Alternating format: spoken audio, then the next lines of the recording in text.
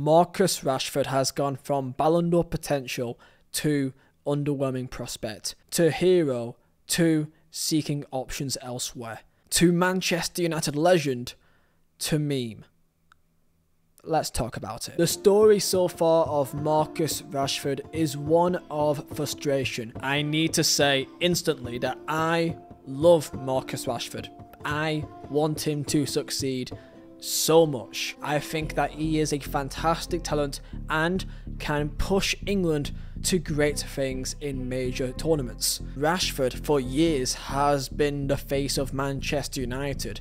I mean, it is hard to imagine when they didn't have Marcus Rashford. He's been part of the furniture of the club since early 2016, 7 years ago. His debut was a moment that many fans would never forget. Rashford being a young prospect within the academy that had a lot of hope and expectation, a product of Carrington. Joining the club at the age of 7, a Manchester boy born in Manchester, he's a born red through and through. Manchester United versus Midtjylland in the UEFA Europa League. The lineups were put out with a front three of Juan Mata, Memphis Depay and Anthony Martial. However, in the warm-ups, Anthony Martial picked up an injury and they had to look to the bench.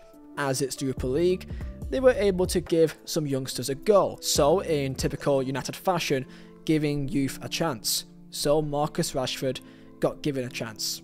And my God, did he take it. Man United win 5-1 with youngster Marcus Rashford, a young mank striker, scoring 2 goals on his debut in the Europa League. As debuts go, it can't get any better than that, with Louis van Gaal seemingly picking out a diamond. But look, it's just one game. They've got Arsenal next, so he's going to be put back to the sidelines. The lineups come out and Marcus Rashford is in the starting 11 yet again. And what did he do in this game? He scored twice, again in a matter of 3 days. Marcus Rashford changed his life forever. And ever since this week, the Rashford era began. First things first, tell me down below your thoughts on Marcus Rashford, and if you guys do enjoy, smash a like button. Let's hit 3,000 likes, and please do subscribe. Only 70% of you guys that has watched my recent videos are not subbed, so please help me out here. I do wish to hit 400,000 subs by the end of the year. And Mazola Designs.co.uk, they've got Christmas discounts for the entirety of the next 2 months. Every single item 15% off for the entire period. Use code Xmas for a discount.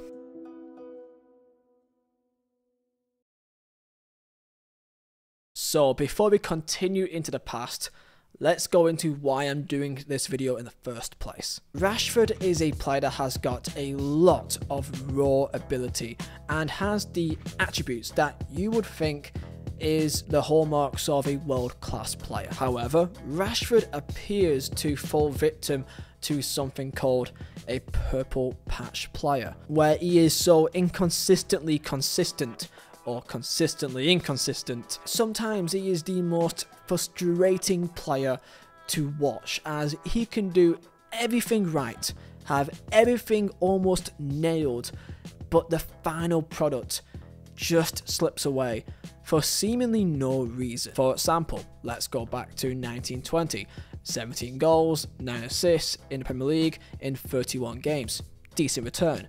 Next year, 11 goals and 11 assists, but 6 goals and 6 in the Champions League. Fair play. And in the next year, 4 goals, 2 assists in 25 league games. Only 1 goal in the Champions League. So that is 5 goals in an entire season. It's not good enough for a player at his stature. However, the next year blows up.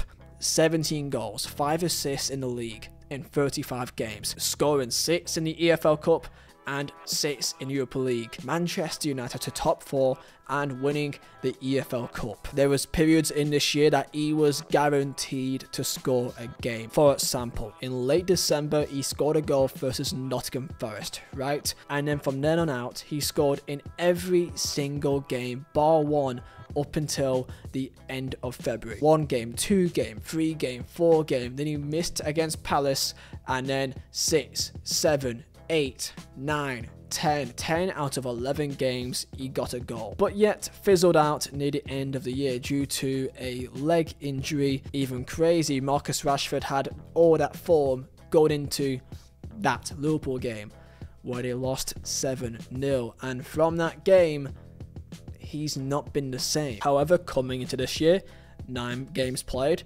1 goal and 1 assist, and his performances have been lacking to say the least, making mistakes that he made years ago.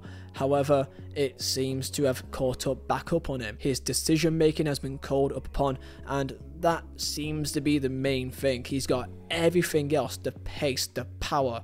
However, his composure and decision making seems to be the underlying factor, and sadly that isn't something that you can just teach. So we will break down into this. However, I want to go into why I count him as a hero, why many people do, and why this makes talking about him such an interesting aspect, because people also meme him due to this as well, and that is his out of football contributions. Marcus Rashford is not just a footballer, but to many people the people's champion, because to some people he's not only Marcus Rashford, he's Marcus Rashford MBE. If you are not from the UK, you may be quite confused, but an MBE is when you are honoured by the British Empire, which is awarded to a person by the king or queen for a particular achievement. Typically, if a footballer ever does get recognised by royalty, it's due to winning a World Cup. However, Rashford has shown that he is much more than just a footballer. He received an MBE by Prince William in recognition of his campaign to support vulnerable children during the COVID-19 pandemic. Rashford, at the age of 24, successfully campaigned for the UK government to provide free school meals to vulnerable children during the lockdown period in the UK, and he forced the government into not just 1 but 2 U-turns to extend their support during the summer and winter holidays, and his campaign that he put forward resulted in policy change in the UK government. This is outstanding. Marcus grew up in Wythenshawe in the south of Manchester, where in his area there was already quite a known normality of poverty. Rashford, like many kids in England, wasn't raised in a upper class or even really a middle class background. Many players that plays for the current English national team are kids that worked in relatively normal lower income families. The story goes that when Rashford received his first pro contract, he used his wages to help his mother pay off the mortgage for a house. In this modern day era, footballers are seen as purely just money hungry and mercenaries, where they just follow the money and only care about using football as a asset to receive fame, receive glory, receive money and all that, and they don't care about anything else. They want to go to work, receive their big paycheck, live in their fancy mansions and be happy, and that is all really the standard is of being a footballer. You have an incredible talent that most people cannot do. You got an asset, a skill, and people will pay you a lot of money to use that skill to really make more money. Rashford represents the opposite of that.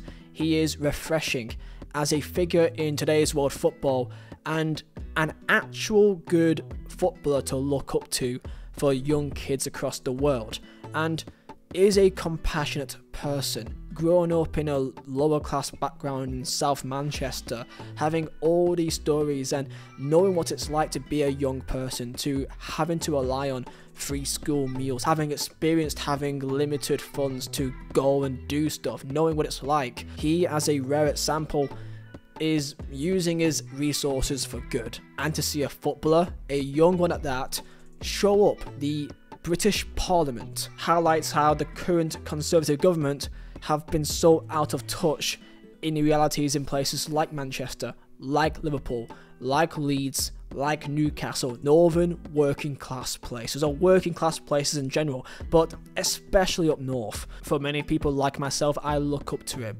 However, there is always a but, there's always another side, and people have tried, and unfortunately some have been succeeding, to attempt to use this against him. When I went back to his 21-22 season, he had a bad year, and people were using this as a reason of why he's not been performing on the pitch. You may have heard the phrase, stick to football. That is a phrase that is thrown around a lot.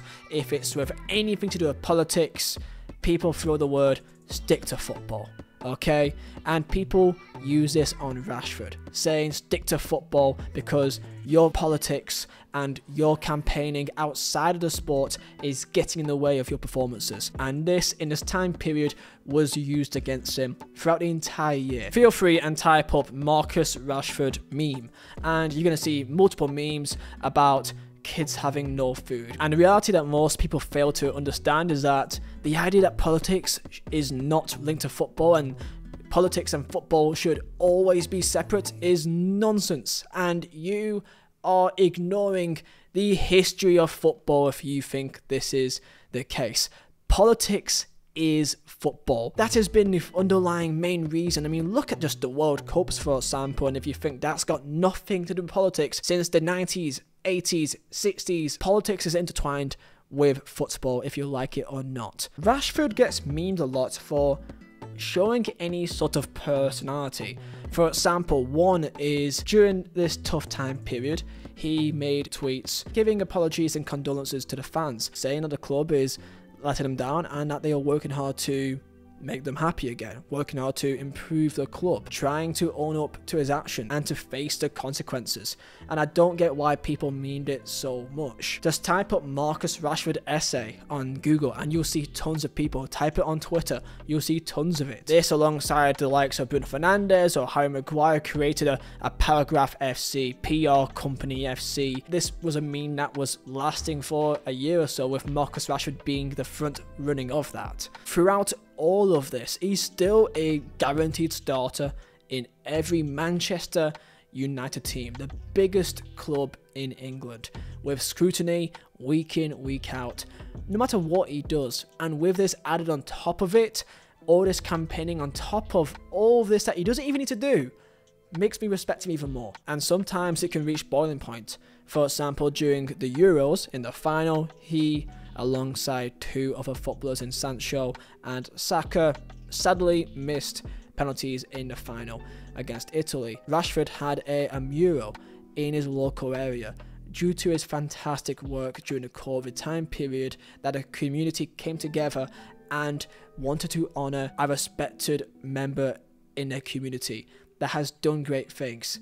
And after losing the Euros final, it got defaced by his very own people. Many defamatory things was wrought on that, calling him basically awful, and some phallic things were drawn in there, as you can very much imagine. And the response to this was incredible. The community came together to not only cover up what was written, but to use it as an example of how a community can come together and to create something so much more powerful than what was initially planned. The mural itself was great. Quote, "Take pride in knowing that your struggle will play the biggest role in your purpose." People all around the community and even parts of the country, hundreds of messages in support and solidarity. With almost 1 million likes, he did this post in what was a very humbling message, ending off with "I'm Marcus Rashford, 23 years old, black man,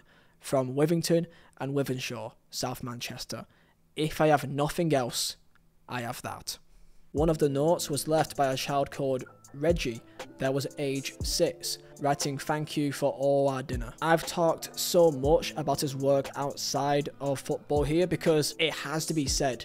Because Rashford resembles so much more. He represents more than just football, and that's all the reason why I want him to perform so well. I want him to succeed so bad, and seeing his recent run of form in comparison to last year makes it all the more frustrating. It got so bad that during the late end of that 21-22 year, he was at a crossroads, and news came out that he considered life outside of Manchester United, that maybe he would have to leave Manchester to reinvigorate his career again. Rashford being played all over the park as a striker, as a left winger, as a right winger, and over time he was given a big chance as a striker, but I think many people can agree that Rashford's main ability is not at striker. What is he good at? He's got incredible pace, he's got fantastic 1v1 ability, and he can shoot. However, he's not fantastic in the air, and he's not great at hold-up play, and his passing can be inconsistent at best. So, where does that put him? He's a left winger, or an inside forward from the left-hand side that can stretch the pitch with his pace and use his 1v1 and finishing ability to cut inside on his favoured right foot. And that is where we find his best performances for Manchester United last season. With Ronaldo in that 21-22 season, it didn't work. It felt like Ronaldo was not linking well with him. Sometimes, even though you may have two fantastic players, the chemistry and what they wanted on the pitch can be off, and that felt obvious here, that Ronaldo simply didn't have the cohesion to really work with the players around him, meaning that you kind of had to feed Ronaldo more than the other way around, and it wasn't balanced. And crazily enough, Wout Weghorst was the answer to get the most out of Rashford, a number 9 that can drop deep, who wasn't the greatest finisher, but his link-up play was to a very good standard, who worked hard, that pressed, and meant that Rashford had more room to run into space and to stretch the opposition. This year he's had to adapt again, and that's again one further issue, that United has never been consistent. They've never really had a consistent number 9 or a front 3. There's always something new going on. That is potentially one more further issue with Rashford. If it's Martial with a back-in-day Mason Greenwood, if it was Edison Cavani, if it was Higuaín showing up, if it was Ronaldo, Jadon Sancho, if it was Jesse Lingard, if it was Anthony, there's always something else going on. And this was in the period of the last 3 years. In this season, for example, the likes of Haaland, people have accused him of just having a reluctance to pass to his new partner. For example, in the game against Brighton, people accused him of being seriously trigger happy in shooting at almost every opportunity and failing to look around him for a better option. He had 9 shots that day. Same thing happened against Burnley as well. The question, is he being selfish? Well, in terms of how many passes he makes to his teammates, it's no different to what he did the previous year. His decision making has occasionally been left to be desired in these streaky periods that he's not in form. There's also scrutiny that he's been unwilling to track back or press, and that's something that he's never really been that known for. He's not an active presser. In the last year, he had fewer than Bruno Fernandes, Fred, Sancho, just a little bit more than Anthony, and the same as Cristiano Ronaldo. This is due to the pressures per 90-minute stat. So if history has taught us anything, that Rashford has gone through this time period before, where he's had a couple of months, or even in some cases an entire season, of just being out of form. However, his ability is still there to show that he will be back yet again. However, why is his consistency always not there? Well, maybe that's only something that he can tell you. However, should he do better? I mean, there's always been an expectation that he could be up there fighting for a Ballon d'Or back in the late 10s. If Rashford was at a different club, if he was at City, if he was at a club overseas to Real Madrid, would he perform better then? Would he be more consistent then? Well, we'll never know. But to be a success at Manchester United, as we've seen, demands an incredible mentality, and that's something that he absolutely has. So only time can tell if he can get back to where he was last year. Tell me down below in the comments your thoughts. I'm looking forward to it. I appreciate your time, and yeah, I will see you next time. Peace out.